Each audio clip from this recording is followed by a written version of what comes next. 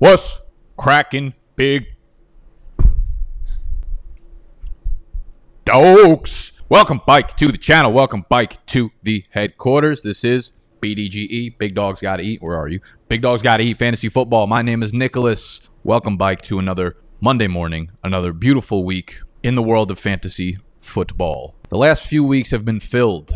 The void has been filled with must-own running backs and wide receivers. We went round by round, 1 through 9 for both of those positions. A lot of the talk, a lot of the chirping and chatter that I've done into this microphone, into your ear holes, has been about those two positions because they are the most valuable. But that doesn't mean we could fade the other positions. You still have to draft a tight end. You still have to draft a quarterback, if not multiple quarterbacks on your team. So over the next 2 days, today and tomorrow, that would be 2, we are going to be talking about my favorite tight ends. So the must-own tight ends for 2020 fantasy football. Tomorrow will be the quarterbacks. And fantasy football is happening. The NFL season is happening. Training camp is underway, people. Your league is happening. Your league is drafting, which means you need to grab a draft board. Draft Now Fantasy. Draft Now Fantasy. Say it with me. Draft Now Fantasy.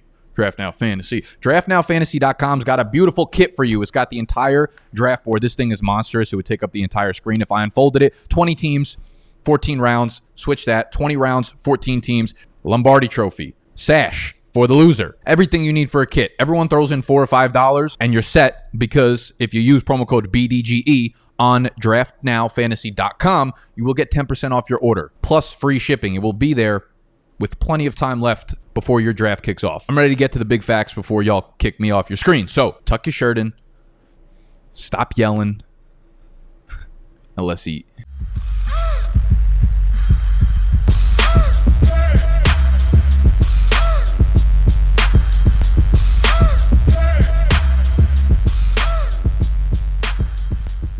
So for the tight end position this year, typically I've been talking about, I'm looking to grab 2 tight ends, 2 high upside tight ends at the end of drafts, okay?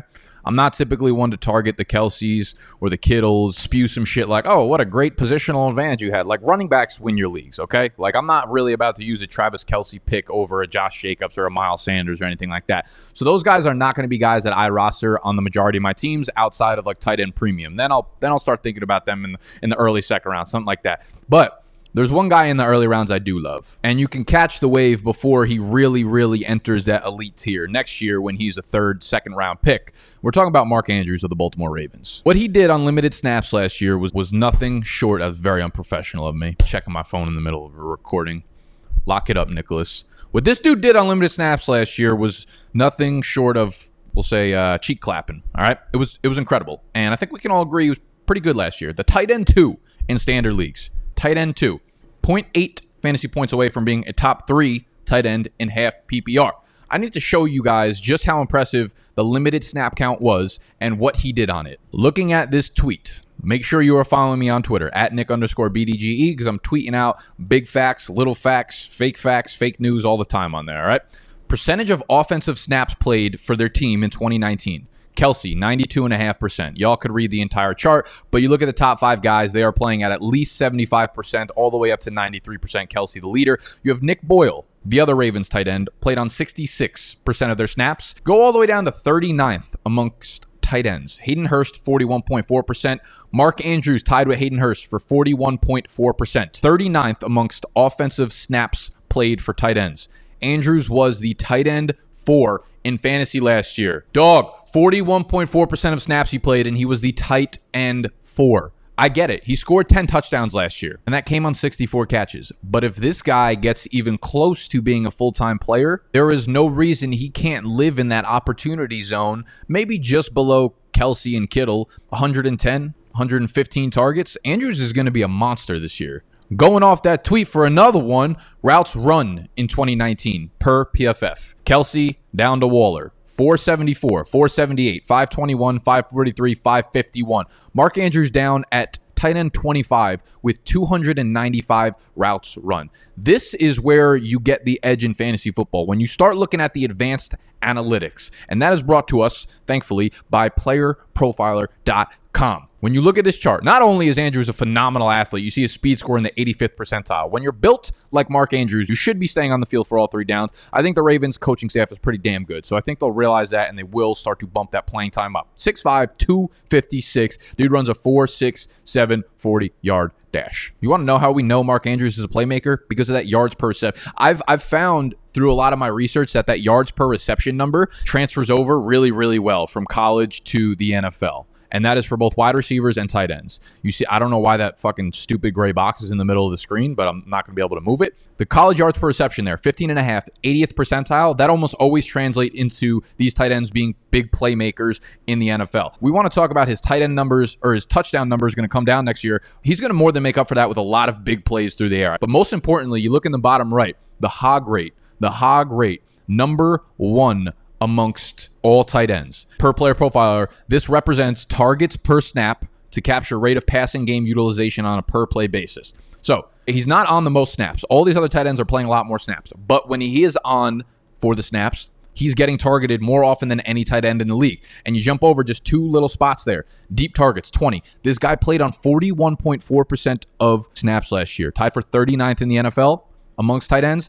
Number 1 in deep targets. When he is on the field, he's getting targeted and in extreme. You want to talk about like why I don't love running backs like David Johnson and why I don't love running backs like Le'Veon Bell and Leonard Fournette. It's because they're not getting the valuable touches, right? They're not getting tons of goal line work. Overall volume is not the same thing as valuable volume. So when Mark Andrews is on the field, not only is he getting utilized more than any other tight end in the red zone and near the end zone, 10 touchdowns on 60 whatever catches last year, but he's also getting targeted down the field. Those are so valuable. Number 1 in the NFL last year in deep targets. His only competition for targets this year is Hollywood. We see Hayden Hurst is gone, obviously, on Atlanta right now. Played on 42% of the snaps. Ran over 200 routes last year. Many of those plays are now going to go over to Mark Andrews. This offense is going to be a complete funnel to Hollywood Brown and Mark Andrews. This team is going to pass the ball a lot more than they did last year. And those passes are going to go to Mark Andrews and Hollywood Brown. It wouldn't surprise me one bit, one tiny eensy-weensy fucking bit,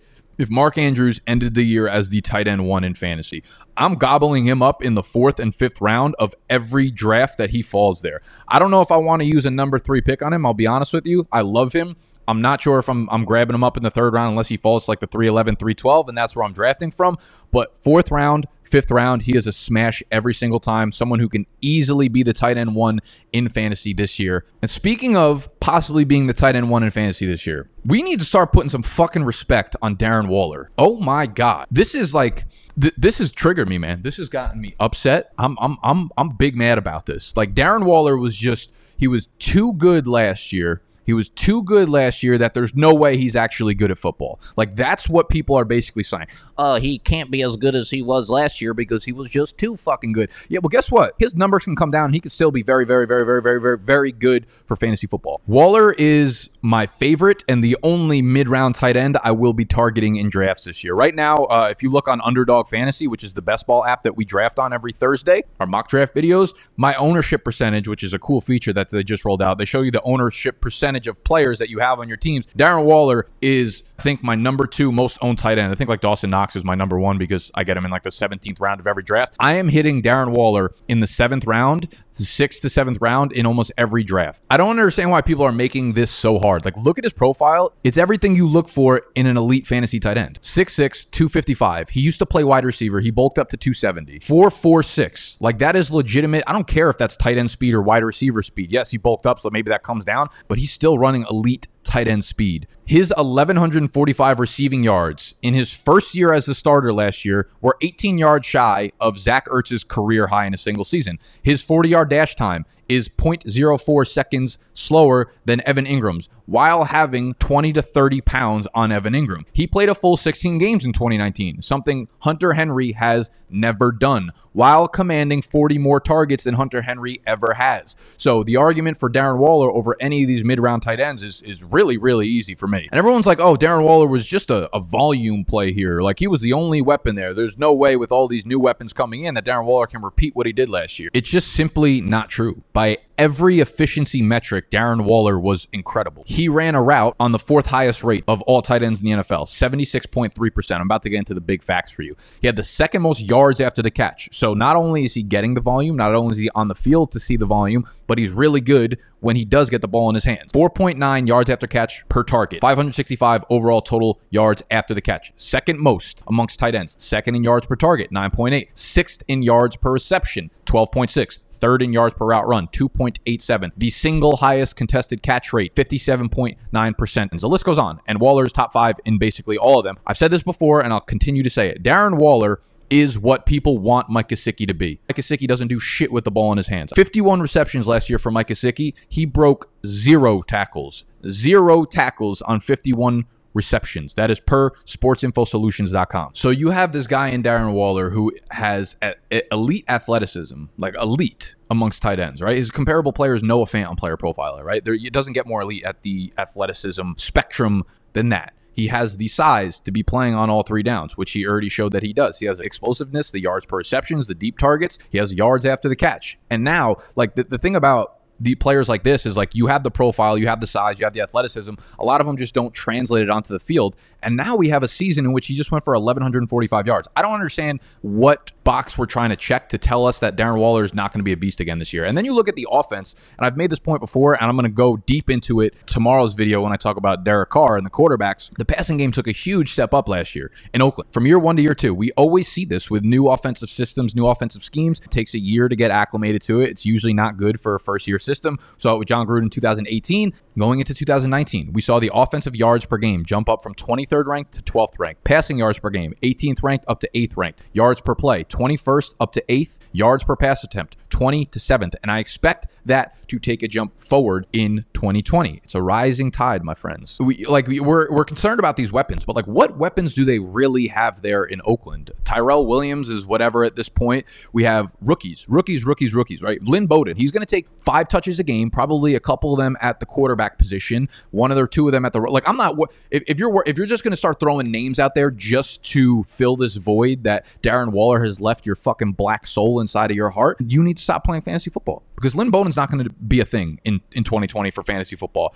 Then you have 2 rookies. Like Brian Edwards is already 4th string, they said, wide receiver 4 on the depth chart. I'm not worried about him taking a billion targets. You have Henry Ruggs. Of course, Henry Ruggs is going to be a thing this year in Oakland, but that's one rookie. That's one rookie that's really going to impact Darren Waller's targets. I'm not worried about it. The target competition argument has been far overblown in Oakland. Altogether, this is just an offense which you want a piece of when it comes to passing wise. I'm telling you, but you need to get the right parts. Everything is in sync. Really good ground game, really good offensive line, good weapons now, and Derek Carr is underrated in terms of accuracy at the quarterback position. People are going to be like, oh, but Hunter Renfrow. Hunter Renfrow had 3 big games last year. 3. It was week 8. He went 4 for 88 and a touchdown. Week 16, he went 7 for 107 and a touchdown. Week 17, he went 6 for 102 and a touchdown. Let's look at those 3 weeks and let's see what Darren Waller did in those games as well. In week 8, Waller saw 8 targets and scored a touchdown. In week 16, he did have a bad game. He went 4 for 4 and 37 yards against a Chargers team that was absolutely stifling against the tight ends. If you look at the week after that, what the Chargers did to Travis Kelce, they held him to a 3 for 24 line. So yeah, of course, some tight ends are just going to have bad games. It happens. Week 17, Renfrow's 3rd good game. Waller saw 10 targets, caught 6 balls for 107 yards. All right. Do I want my starting tight end to have more targets for competition for targets? Obviously fucking not.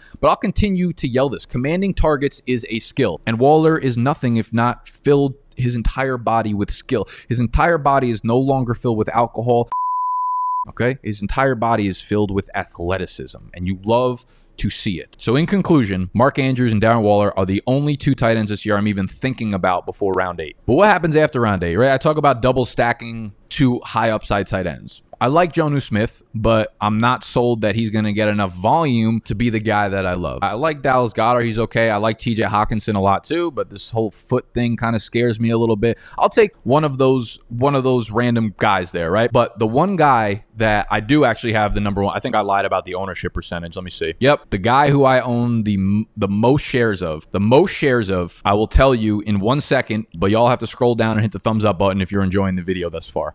Takes 2 seconds. It helps us creators out a lot. Anytime I watch a video, I don't care if it's football or tech, ASMR. I know there's a lot of weirdos out there that like that shit. I appreciate what creators do, the amount of work they put into this stuff. So I always scroll down and hit a thumbs up. And I would appreciate if y'all did that as well. Lets me know that you like my videos, and I'll continue making them for y'all. So hit the thumbs up. And if you're new to the channel, obviously subscribe, because we're putting out heaters in theaters 6-7 days a week. We will be back tomorrow, of course. So again, subscribe, put notifications on so you know when my films go into theaters. Also, if you want all of the must-own players, if you want every position, quarterback, running backs, wide receivers, tight ends, as well as my top sleepers, my undervalued players, our official do not draft list, as well as our rankings, which is a printable cheat sheet for the day of your draft, and our Bible, which is our entire strategy write-up for exactly how to attack your draft this year, position by. There's about 17,000 good exclusive pieces of content in our draft guide, okay? And our draft guide this year is sponsored by Monkey Knife Fight. Our draft guide is live. All three of our draft guides are live, and you'll be able to get them for literally $10, okay? So since Monkey Knife Fight is sponsoring our draft guide, go to monkeyknifefight.com. Deposit $10 or more. Very important that y'all put the promo code BDG in there, okay?